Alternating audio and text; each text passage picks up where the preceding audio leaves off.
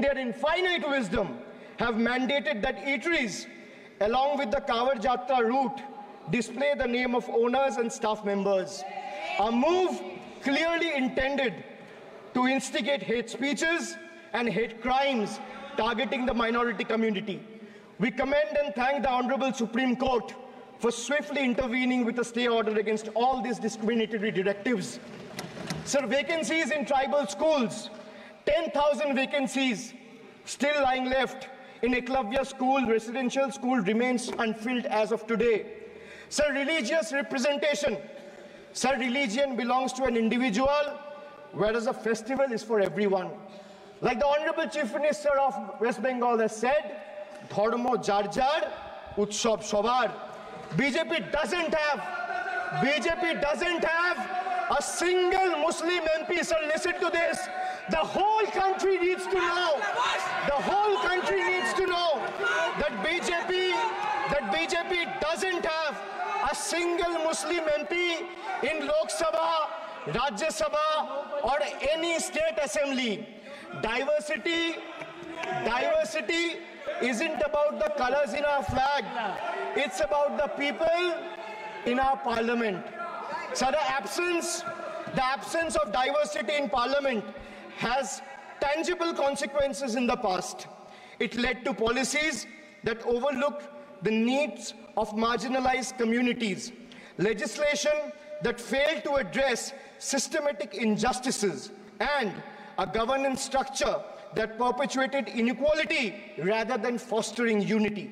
The marginalized across the country have spoken with a strong voice, this time and unequivocally rejected a government that has betrayed their aspiration and rights.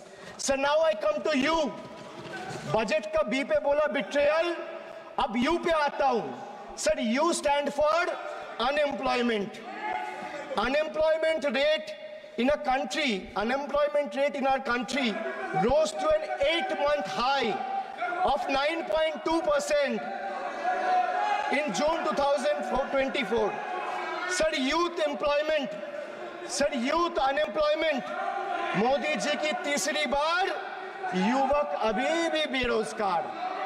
Sir, when we speak about youth unemployment, sir, look what unemployment has done to this country.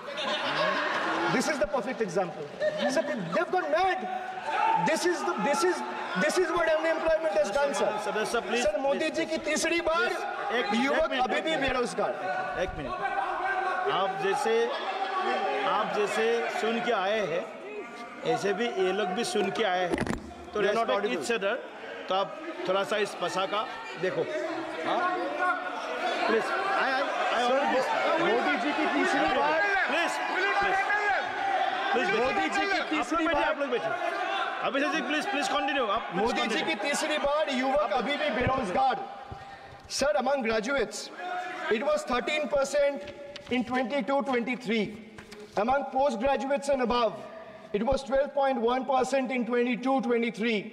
The Skill India mission aimed to train 400 million people by 2022, but only 14 million received training by 2024.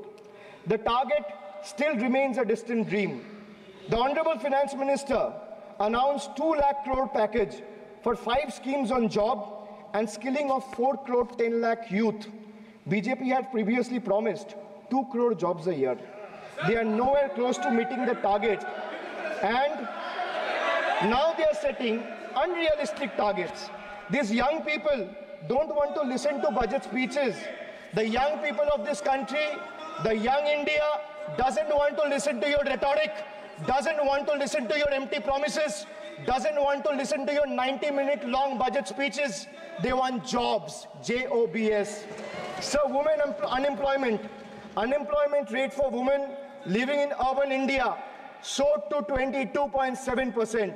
Beti bachao, beti padhao. But they forgot to mention about beti ko naukri dilao. On the other hand, you see what's happening in Bengal. Kanyashri scholarship scheme touched the lives of 85 lakh girls and won the UN Public Service Award. Said this award was not handed over by any Tom, Dick or Harry.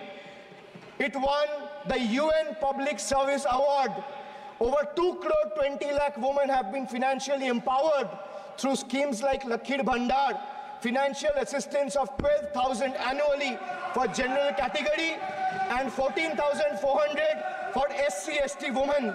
Many other states are also rolling out similar schemes. So make it a national model. I'll appeal to the Honorable Finance Minister. I humbly urge the government to set aside arrogance and embrace willingness to learn from successful practices, integrating them into our approach. Sir, only 3 states in the country have enterprises where women own more than 3 out of 10 establishments. And these 3 states are Telangana, West Bengal, and Karnataka.